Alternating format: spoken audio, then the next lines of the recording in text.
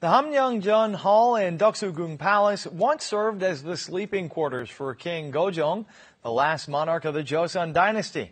Household appliances used in the ancient hall long ago have been recreated recently to restore the beauty of the royal palaces. Hamnyeongjeon Hall at Deoksugung Palace used to be the sleeping residence of Emperor Gojong of Korea.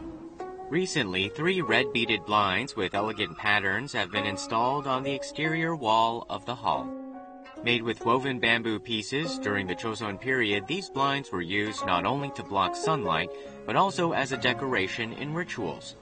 Installed inside and outside the royal palace, they created a dignified atmosphere.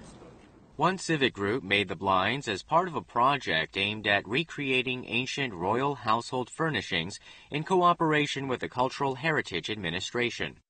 당대 최고 수준의 문화예술품 또 공예정신이 집약되어 있는 곳이기 때문에 그런 것들을 현대에 다시 되살려서 이어나가야 되겠다고 생각을 하고 있고요. In 2015, the hall was furnished with traditional curtains known as muryomja in Korean. They were also recreated to freshen up the aged and deserted atmosphere of the Hamnyeongjeon Hall. The recreation of ancient items requires hard work and dedication of artisans who produce their work after carefully studying relics and historic evidence. 현대를 살아가는 사람들에게 우리나라에도 이런 게 있었다라는 것도 제시할 수 있는 굉장히 중요한 기회라고 생각을 했습니다.